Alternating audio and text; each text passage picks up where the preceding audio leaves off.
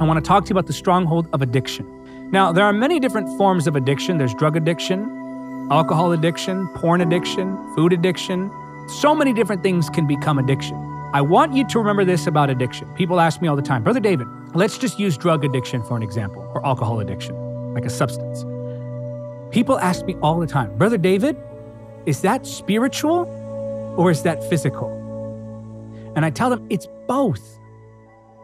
All addictions have some form of demonic influence. How can they not? Think about what an addiction does. It destroys someone who carries the image of God.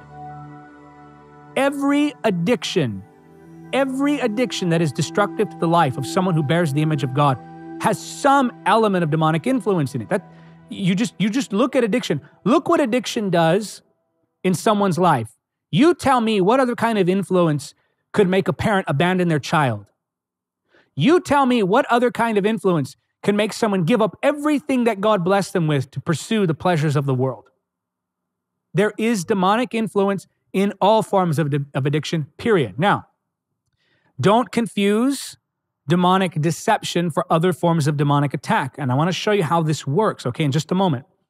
So it's partly demonic, it's partly the sin nature, and then it's partly physiological. Now, when I say that an addiction is partly demonic, people who don't believe in the supernatural say, oh, you're crazy. Oh, you're demon obsessed. Oh, you don't know what you're talking about. Oh, you're superstitious. And they neglect the reality of the supernatural. And then when I say that there's a physiological element to addiction, the people who are superstitious say, no, it's completely demonic and there's nothing else a part of it that needs to be addressed. Both sides are wrong. An addiction is demonic in nature, it's fleshly in nature, and it's physiological in nature. Now, when I say fleshly, I'm using that term as it pertains to the sin nature. And that word you have to watch because sometimes when the word flesh is used, it's talking about the sin nature. And other times when the word flesh is used, it's talking about the physical body. So context will give the meaning to that particular word. You have to address all these areas. Now, let me show you how addiction works. Here's how addiction works. It begins with deception that gives way to yielding to temptation. You say, how does addiction begin with deception? Well, think about this. All temptation is rooted in deception. In Matthew 4, you can go look at it later, when the Lord Jesus was tempted by the devil in the wilderness, the devil would tempt him with lies or the challenge to his identity, which was a form of deception. If you are the Son of God, that's deception. It's the challenging of the truth. So deception is the framework for temptation. Deception is what gives temptation its power. So deception says the sin will satisfy, the drug will satisfy, the sex will satisfy, the alcohol will satisfy, overeating will satisfy. And then that deception gives way to temptation. Or another lie could be, the presence of God can't fulfill you like this can. Or this doesn't have any real consequences. These are the lies we believe that cause us to yield to temptation. The ultimate lie being that it's worth it. Temptation produces sin. That sin becomes habitual. Now watch this. At some point, the habitual sin becomes a physical problem. Hear me now. At some point, the habitual sin becomes a physical problem. Watch this now. Deception, that's the demonic aspect. Temptation, that's a combination of your flesh and the demonic. Because the Bible says that when we're tempted because we're carried away by our own lusts. And then the Bible also makes it clear that the devil tempts us. Lead us not into temptation, but deliver us from the evil one. That's crying out for deliverance from temptation. Temptation is demonic and fleshly. Sin is of the flesh. You choose to sin. Demons can tempt you, but you choose to sin. And then it becomes habitual. Now the flesh is getting stronger with habitual sin. Now watch this. Eventually, that habitual sin of the sin nature, of the carnal nature, begins to become addiction. Now you've got a physiological problem on your hand. You have to deal with the demonic, you have to deal with the sin nature, and you have to deal with the body. So to deal with the demonic, you have to realize that the enemy is going to seek opportunities to tempt you. Now, the context here, we'll consider it, and then I'll show you the principle that we're gleaning from this. 1 Corinthians chapter 7, verse 5, do not deprive each other of sexual relations, talking to married couples, unless you both agree to refrain from sexual intimacy for a limited time so that you can give yourselves more completely to prayer. So he's talking to married couples saying, look, if you want to fast, if you will, sexual intimacy for the sake of prayer, you can do that, but watch the warning he gives. Afterward, you should come together so that Satan won't be able to tempt you because of your lack of self-control. You see the combination there? Temptation of the devil, self-control. That's you, that's the flesh. So he can only tempt you because of your lack of self-control. He can only tempt you because of the desires that you have in the sin nature. Now watch this. This also shows us that the enemy looks for opportune moments. He looks for the moments that you are weakest, and he tempts you with what tempts you most. And he'll always come after you in your weak points. And so, what's the answer? You defeat the enemy. The Bible gives it clearly here, James 4:7. So humble yourselves before God, or submit yourselves before God. Resist the devil and he will flee. What does the Bible say, guys? Guys, what does the Bible say? Resist the devil and he'll fight? Resist the devil and he'll hide near you? No, it says resist the devil and he will flee. Now, this has to be done from time to time whenever those temptations arise. How do you resist the devil? How did Jesus do it? It is written. You fight him with the word. You combat him with truth. It is written. So you resist the devil and he flees. So the temptation or the role that demons play in temptation is dealt with when you resist the devil, rebuke the devil in the authority of Christ. Simple exercise of authority. Now, then you have to deal with the sin nature. Romans 8:6-8 says, so letting your sinful nature control your minds leads to death, but letting the Spirit control your mind leads to life and peace. So the sinful nature is always hostile to God. Remember, it's both demonic and of the sin nature. Addiction is both demonic and of the sin nature. I want to be clear because when I talk about the physical elements of addiction, people are going to say, you don't believe it's demonic? And when I talk about the demonic elements of addiction, people are going to say, you don't believe it's of the physiological nature? We have to address both because both of these are realities. So letting your sinful nature control your minds leads to death, but the Spirit controls your mind will lead to life and peace. For the sinful nature is always hostile to God. It never did obey God's laws, and it never will. That's why those who are still under the control of their sinful nature can never please God. How do you do this? Let the Spirit control your mind. You should implement practical measures like accountability, like discipline, like exercising your will to resist, and that's part of it. But I'll tell you this, while you should strive against sin, you must also surrender to the Spirit.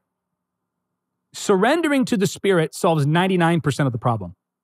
Striving against sin solves 1% of it, but you need to do both. Yes, act against it. Yes, discipline. Yes, willpower. But now you also have to surrender to the Spirit. How do you do that? Renewing your mind through the Word, daily prayer, asking for His guidance, being mindful of His presence, slowing down your pace so that He has time to speak to you. These are all things that matter when it comes to dealing with addiction. Now, how do you deal with the physical body? Remember this, the eventual result of habitual sin is physical addiction. Let me read something to you. This is from my book coming out in June of 2023, Holy Spirit, the Bondage Breaker. It's a fact that the body and the brain can be altered, restructured to the point where its sinful cravings can be as strong as hunger, if not stronger. In the case of drugs and alcohol, your body becomes dependent upon the substance. At that point, in extreme cases, the body's need for its vice can become life-threatening. Once the addiction has reached this point, willpower and discipline alone begin to lose their strength. The body begins to act on what it's been trained to do and crave. Sadly, these cravings are so strong that men and women give up all they love to fulfill them. I've seen parents abandon children, spouses abandon spouses, and people give up everything they've worked to achieve for just one more taste of what they crave. So the nature of addiction is thus, it begins in deception. That deception makes you more vulnerable to temptation. You choose to yield to that temptation. That yielding to temptation becomes a habit. That habit affects the body and the brain profoundly enough to become an addiction. By the time the bondage has become an addiction, there are physical elements to it. Addiction, hear this please, addiction is the physical consequence of a constant yielding to temptation. Let me say that again. Addiction is the physical consequence of a constant yielding to temptation. So you keep choosing to yield and to yield, the flesh gets stronger, stronger, stronger, and eventually the flesh begins to alter brain chemistry and bodily cravings to where now you're dealing with an addiction. So if it's come to this point, what do?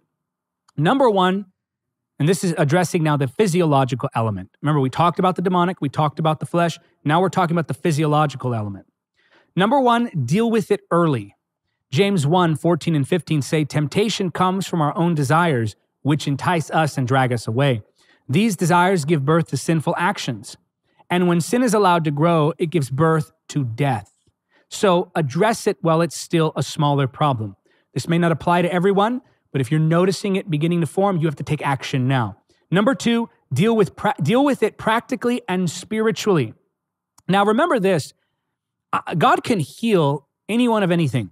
I've seen drug addicts, I'm talking like heroin, I'm talking meth, I'm talking lifelong alcoholics. I've seen them delivered in an instant. And I would call that a deliverance/healing because their physical body is being touched by the power of the Holy Spirit. And I've seen them never touch drugs again, never touch alcohol again, and so forth. God does that. But that's not always the case. We cannot try to fit God in our boxes. God doesn't want to be put in a box. Those who say he can't heal people miraculously don't know what they're talking about. And those who say that God doesn't sometimes require of us to walk a journey, they don't know what they're talking about either. It's both and, not either or. God does not want to be put in a box. And so, yes, God can heal it instantly, but if he doesn't, you deal with it spiritually. Prayer, fasting, reading the word, church attendance, accountability, all of these things. And God has nothing against the medical profession. Now, I got to be careful with the way I say this because not all practical attempts at addressing addiction are biblically consistent. Be very careful with where you go to get the help with the physical element. Be very careful who you get counsel from. Be very careful with medication and so forth. Really, really pray through these things and use discernment because there's lots of confusion there on some of these issues. But generally speaking, this is not to say there are no problems with these industries. Generally speaking, Jesus is not against medical professions. Matthew 9:12 says, but when Jesus heard that, he said unto them, they that be whole need not a physician, but they that are sick. Now, Jesus here is talking about the fact that sinners need him, not the people who think they aren't sinners. But context considered, he's actually speaking positively of physicians. So he has nothing against them. Even when he healed the lepers, he told them, go and have yourselves checked, of course, by the religious leaders, but he's not against medical practice. Now, there are some who say, you can't counsel out demons. And I agree. You cannot counsel demons out. You have to cast demons out. You can't rebuke what needs to be counseled and vice versa. But that doesn't mean that there's no room for this. Because once you've addressed the demonic power in the unbeliever, you have to cast it out. With the believer, you rebuke it so that it's silent. And then, now once you're dealing with the sin nature, that's up to the individual to submit themselves to God. And then you're dealing with the physiological element. God could heal that person. Absolutely, positively, I've seen it. I've seen him do it 1,000 times and many more. But when God doesn't do that, and sometimes he doesn't move the way we want him to move, it's okay to apply practical techniques as long as you're using discernment when you do so. And then finally, you want to deal with it aggressively. Romans 13:14 says, But put ye on the Lord Jesus Christ and make no provision for the flesh. That's the sin nature, to fulfill the lusts thereof. Don't give the man of sin opportunity. If you're struggling with pornography, get rid of your phone and your internet connection. You say, David, how will we watch you? Get a friend who can show you our videos. You do what you must. You're struggling with the drug addiction? Move out of state and go live with some Christians who you know aren't going to hook you up with drugs. I'm serious. I can't tell you how many times I've sat across from someone who says, I want to be free, I want to be free. And we've rebuked the devil. They're dealing with the sin nature. They're trying, but they just can't overcome that physical element. I say, I'll pay for you to go to rehab, but you have to leave because this area is not good for you. It's not good to be around these friends. And they'll say, oh, I don't know, that seems too drastic, and they don't want to do it. So, okay, then you don't really want freedom that badly.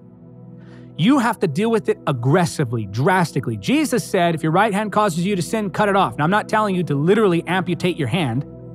What Jesus was talking about there was the severity of sin and how we should take great measures to avoid it. So you talk about the man of sin and this addiction. You're serious about this? Okay, get serious. Prove it. Oh, I want to overcome this weed addiction. I really been praying and I just can't. Are you serious? Prove it. Move away from where you can get the connections. Get rid of your phone. You're serious about overcoming the porn addiction? Get rid of the internet connection. Get rid of social media. You should not even be on social media. You say, well, how do you receive these teachings and so forth? Well, I'll tell you, have a friend download them for you. Get a flip phone. Make no provision for the flesh. How serious are you? You do that for a season, and then when that's broken and you can handle those things again, come back to it. But if you're serious about it, you'll get serious about it. Everyone I've talked to, and I need to be careful about the way I say this because there are nuances to everyone's struggle. But generally speaking, the people I've talked to who've overcome these things with the Holy Spirit's help either were miraculously and instantly healed, or they took aggressive action against this thing. And until you do that, you're not serious.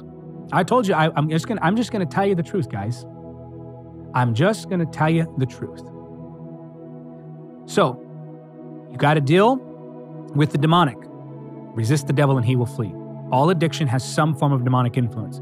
No one can convince me otherwise. All addiction has some form of demonic influence, period. Dealing with the sin nature, Romans 8, 6-8. Let the Spirit guide your life. Let's do practical basics of Christian living. Number 3, deal with the body. How do you do that? You deal with it early, you deal with it practically and spiritually, and you deal with it aggressively.